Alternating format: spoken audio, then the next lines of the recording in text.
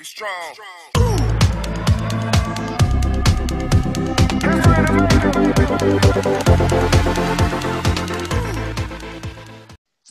Well, Damo, the Tokyo Olympics unfortunately now are in the rearview mirror, and obviously got the Paralympics to come. But we thought we'd take the opportunity in this episode to talk about the successes of Australia at Tokyo and how great it was to see so many Australians on the podium, and also the successes to win as many gold medals as we did, and a record tie with Athens as well. But what we know from the conversations we've had is that you obviously don't just turn up on the day and win a gold medal, and the preparation and the execution for these Olympics can happen basically from 2 Olympic cycles ago. So I think it's pretty important, mate, that we talk about the events that led up to the successes of Tokyo and hopefully try and break it down a little bit.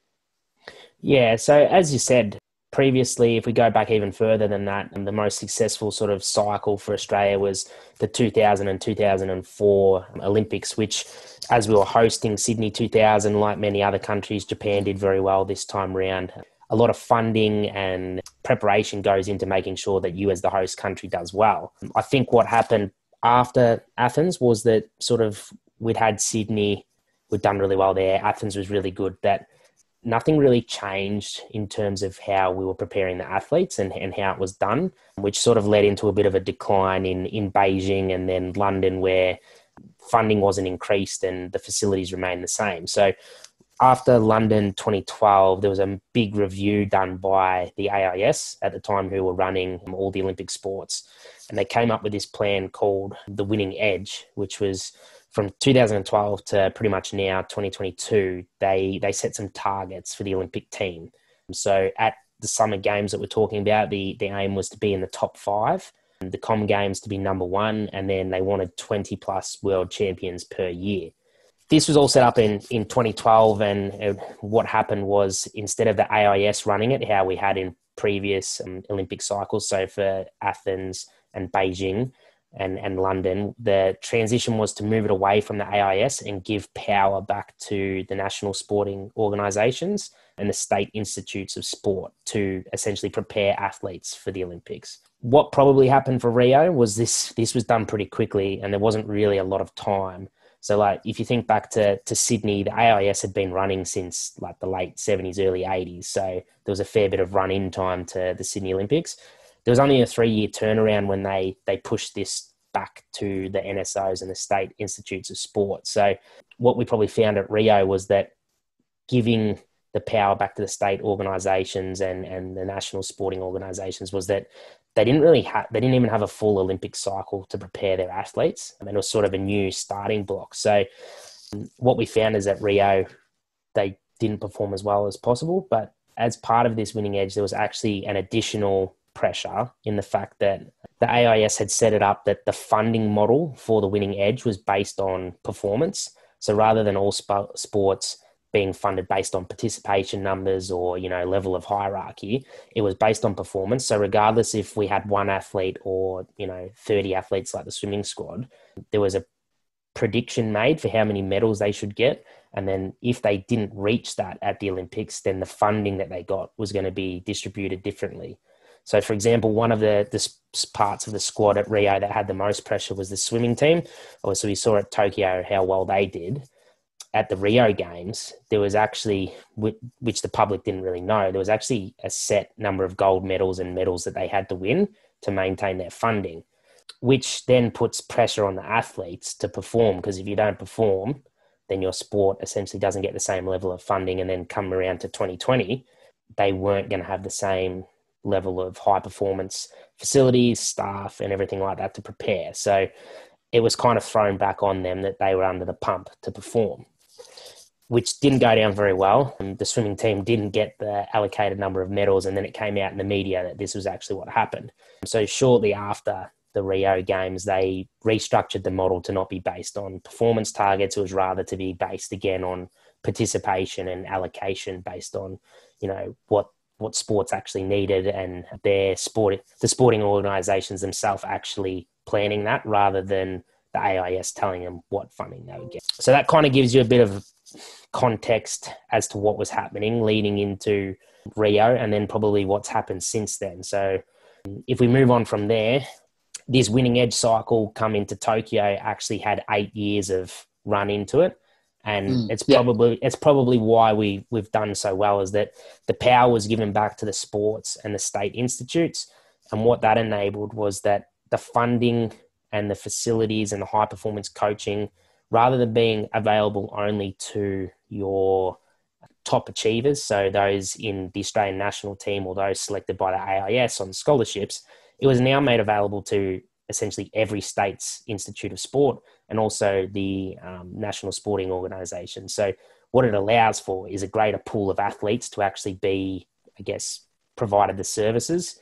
So rather than just being those top level athletes, it now runs down further into sort of your youth development. So athletes that at the Rio Games that, were in their teenage years, who are now, performing at the Olympics for us in 2020, they were picked up in that system and they got that high level of coaching because it had streamed down into each of the states, which again just allows for a greater pool of athletes to be coached and trained at that high level, which, as you can see, sort of has translated into more medals. Well, that's my sort of understanding of why that would happen, because they've changed that model and enabled more athletes to be looked after, essentially. Interesting. Mate, that's a really good summary from basically a decade's worth of change and organisational structure. So you've obviously done a lot of research into it, and I know you're pretty interested in the topic as well. And so when we think about that decentralisation of the AIS, that's essentially what's happened, hasn't it? And that isn't a foreign concept either. There's Team GB, when they had the Olympics, they followed a similar process, I believe. Is that right? Yeah, they're still following that model, and they're sort of been the world leaders. New Zealand's done something similar where it's no longer one governing body that looks after it. They've sort of given the power back to the sports and the states. In the UK, it's called TAS, and essentially it's like a talent identification pathway. And that's actually run through universities and major sort of sporting facilities around the country. So rather than, having to go to your national sporting centre of excellence or the AIS essentially, for example, there's a big emphasis in the UK on their athletes also studying. So universities around the country are actually set up to be TAS providers. And so as part of your education, you also then get provided with the elite athlete services of, high performance training facilities, strength and conditioning coaches, physiotherapists, sports scientists, all that are sort of included as part of that. And each university has those facilities. And it doesn't matter really what sport you're in. Obviously, there's universities that have the facilities for particular sports, but you can sort of be based anywhere around the country in the UK. And that TAS program will help facilitate your training.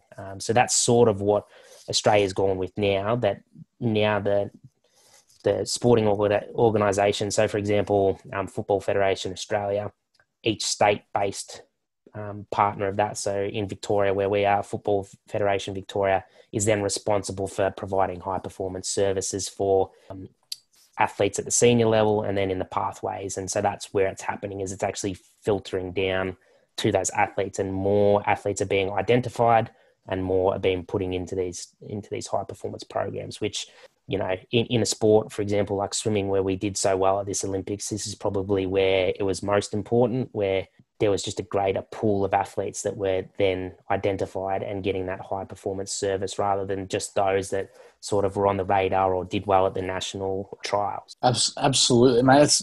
It's outstanding insight from you, really is. Now, we both looked at an article from Mark Portis, didn't we? It was a well-written article. It was very good, actually, looking at what's happened, obviously, sort of similar to the summary you've provided, and then going into the future. What, in terms of a decentralized system, what's some of the benefits you actually get from that? So you've spoken about briefly there, but in terms of innovation and having your own control, like how profound is that benefit as a national sporting organisation? Yeah, I guess the thing was, when it was run by a centralised party in the AIS, is that they had to select like areas that they thought would be most beneficial across the board for multiple sports. So the AIS still is primarily run for research and innovation, But when they were covering all sports themselves, they sort of had to make sure that that research and innovation was applied to a particular sport. When you give that power back to the individual sports and institutes of sports, means that they can actually focus solely on either the athletes that they've got there or the sports that they're working with. So for the NSO, so that's National Sporting Organisations, for them, they can focus solely on their individual sport and start innovating and researching. And, you know, it might be building better facilities for their sport with government funding, or looking at training techniques, or, you know, how to innovate performance, so that they can look at the 1%ers in their particular sport, rather than the AIS having to look at the 1%ers for 30 different sports, which just isn't feasible and costs a lot of money. So I think that's probably the big thing, is that while the funding is probably not the same, like not every sport gets the same level, they are able to still work on what they specifically need, rather than waiting for the AIS to maybe drip feed them something that might be applicable to them. Interesting. And then so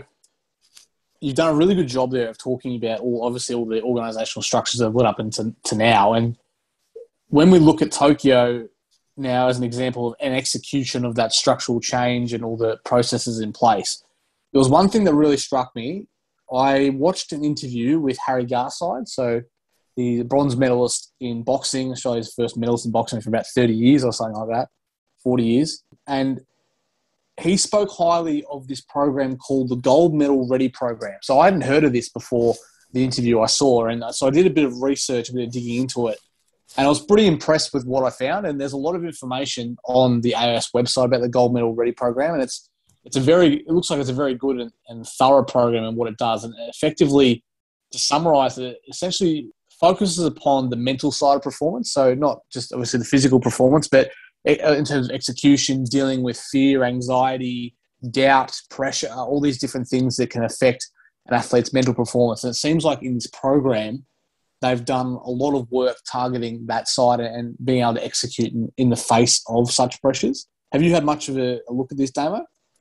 I've seen a little bit about it. And I know this Winning Edge project that I've spoken about, after there was a bit of uproar about that funding model, they sort of changed how they were going about it. And part of it was that the AIS took a big step back and were actually going to only focus on what they call true podium athletes.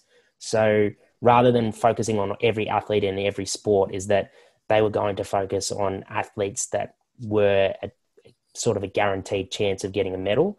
And I think this ties in with that role as well, that this is where they're sort of looking at those athletes that are sort of towards the top echelon and providing them with additional services, perhaps that their state or national sporting organisation can't provide. So I think that's where that's falling in the AIS's role within this.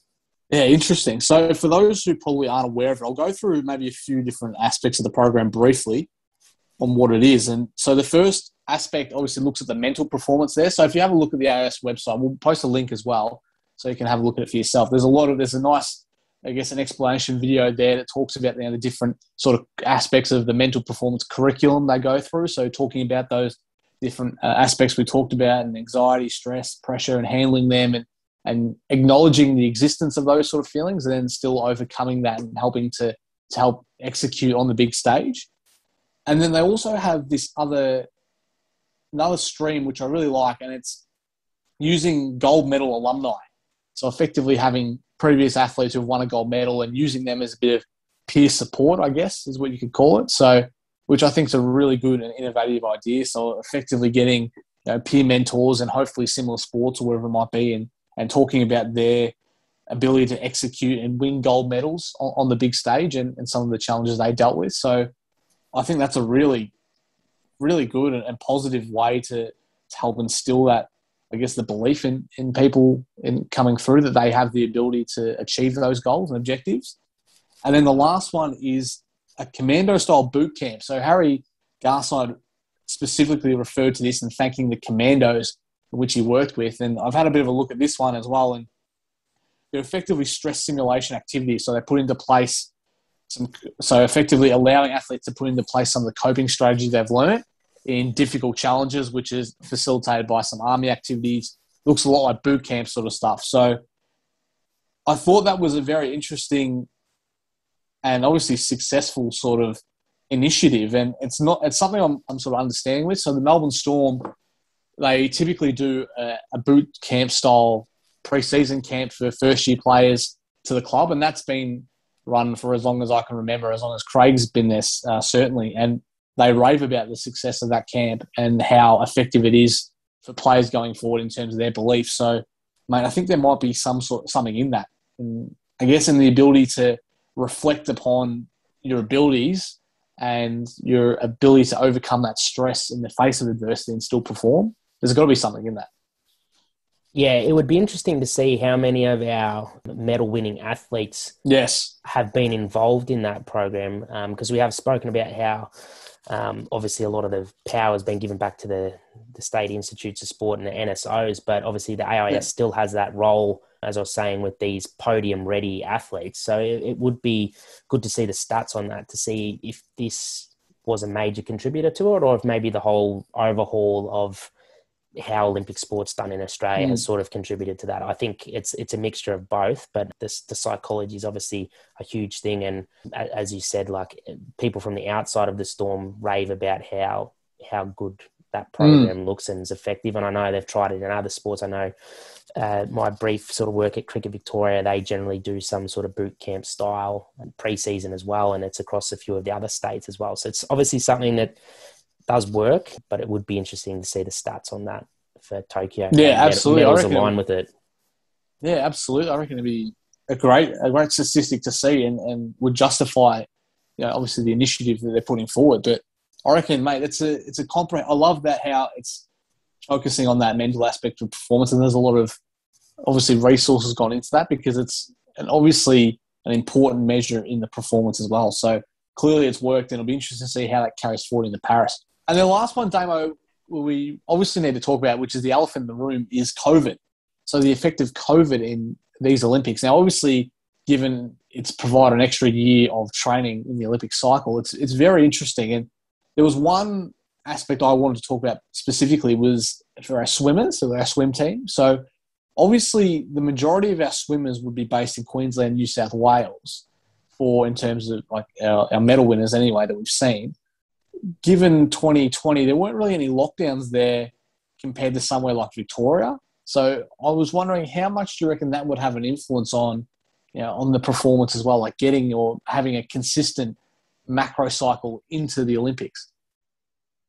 Yeah, no, it's certainly a good point that you make there, Rob. And I think the additional year probably aided our swim team as well. A lot of them probably that extra year of training and preparation put them in great stead. If you look at the results from the 2019 World Championships, we probably weren't on track to win as many medals as we did, but that extra year of training and preparation leading into has certainly helped. But yes, you talk about that being here in Victoria, like to start off with, athletes weren't allowed to do anything at all. It was not until their sort of permits were put in place, which would have significantly affected people's training preparation here in Victoria for a sport like swimming, where pools essentially have been shut the entire time there's been a lockdown. So yeah, unless you had a pool at home or you had that special athlete permit to train, it would have been incredibly difficult to do. So obviously athletes in that case were significantly impacted.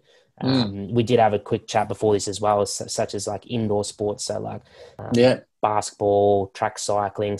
Track cycling is one that we actually normally perform quite well at the Olympics, and we probably didn't do as well as we have in the past. And maybe that is a contributing factor that they weren't able to get to velodromes or train as properly as they would have normally. So I think you do make a great point that fortunately our swim team were there. If it was this year with Sydney and Brisbane being in lockdowns, maybe it was a different story. So it is a great point you make there.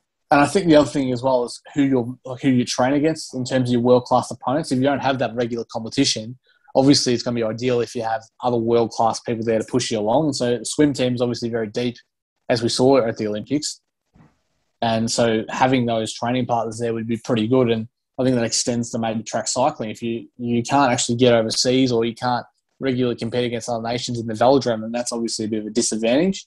I'd say basketball is an interesting one. So particularly the NBA players for Australia that we had there. The NBA still played in a bubble essentially during last year. So there's still that opportunity, I guess, for our NBA talent to play, which obviously helps. But again, when you're coming as an individual into a team, then there's some difficulties with that already. So it is interesting, mate. It's fascinating. Hopefully we've covered a little bit there, and hopefully it's of use anyway, Damo, out there, considering the amount of research you put into it.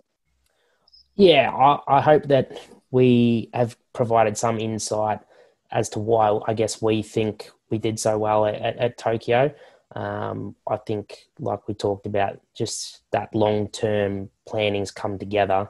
It was a 10-year plan, and obviously we're sort of at the back end of that now. So you'd expect that if it was a successful program that you'd bear the fruit at this stage of it. So it'll be interesting to see what happens. In doing my research and reading, it looks like they're potentially looking at going back to a centralized program again after this 10-year cycle ends in 2022. So that'll be interesting to see how that goes, especially with Paris sort of being in there. So hopefully it's not like Rio and we have that short turnaround and change around from processes that they're following. Absolutely. Well, I guess we're going to have to wait and see on that front, aren't we, Damo? But, mate, you've been outstanding today. You've covered a lot of topics there and a lot of thorough research, so well done to you. And we'll have to wrap it up there. But, mate, outstanding stuff from you today. Thanks, Rob. Good stuff from you as well, mate. That's all we've got time for today. But thanks for tuning in and watching. Appreciate it. Feel free to like, comment, subscribe on all the other things we've got going on across the different platforms. But we'll see you later.